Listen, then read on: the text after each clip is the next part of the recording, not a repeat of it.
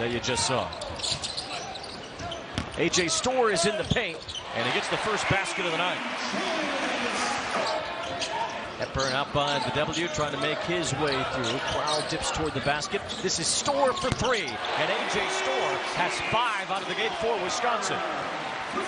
Pick back up to where he was at times a season ago. Gilmore with the bounce pass to Storr. Shot clock inside of 5. Storr goes inside, puts it up, gets it to roll through, plus the foul.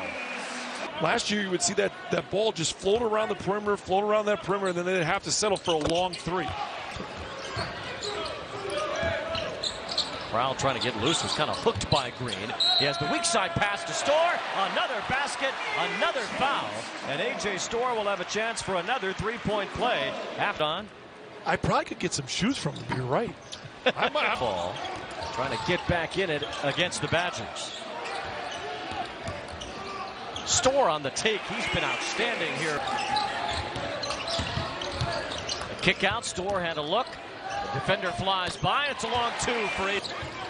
And all wins, and they're trailing by 9 here. Cutting to the basket. A.J. Storr was left alone.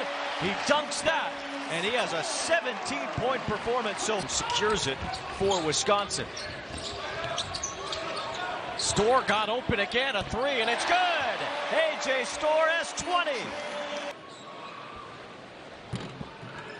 Surprised as anyone that technical foul.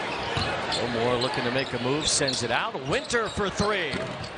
Storr with the putback dunk.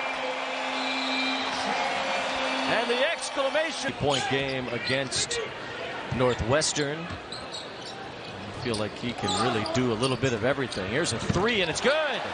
A.J. Storr continues. 3 on the way. Klesmit off the mark. Crowell gets the offensive rebound. Storr's had a huge night, and that continues with that layup. 29 for Storr.